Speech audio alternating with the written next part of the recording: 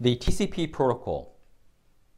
The TCP header has a minimum length of 20 octets. The TCP header contains various data segment flow control functionalities. The checksum field is used for error detection code that is added to protect the TCP header from errors. Checksum computation is done in this way, where a TCP pseudo header is created. As you can see over there, that includes the IP addresses, reserved, protocol, and TCP length fields. Then the TCP header is also used, and the TCP data is also used overall together to compute the checksum.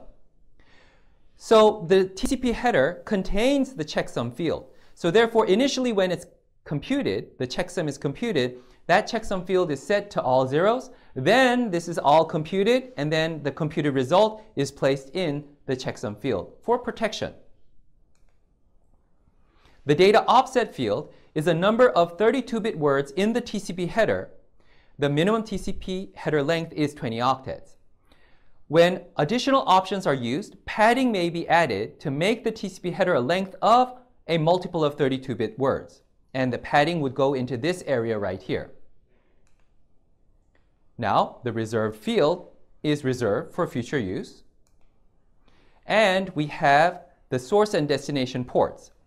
Frequently used port numbers are for FTP, FTP control, Telnet, and some other numbers that you can see are for SMTP, private printer server protocol, DNS, HTTP, and there's others.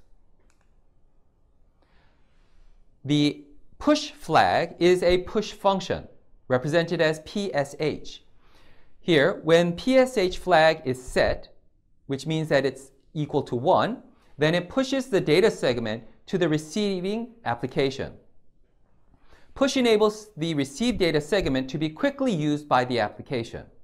What this means is that at the receiving device, segments of payload data will be added and combined, and when a certain amount is accumulated, then that is delivered to the application within the receiving device. Then the application can use it to serve the application that is being used.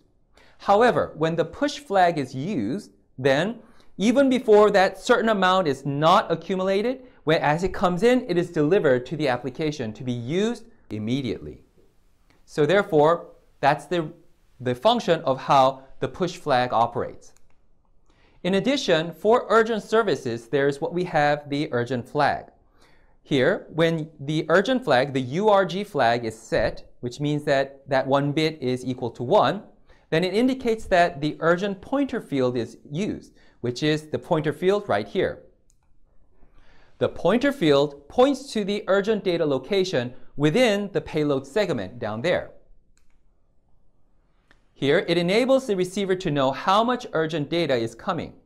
And the SN, which is the sequence number, and the UP, which is the urgent pointer, basically, from these two numbers, you can see that the urgent data's last sequence number can be identified. These are the references that I used, and I recommend them to you. Thank you.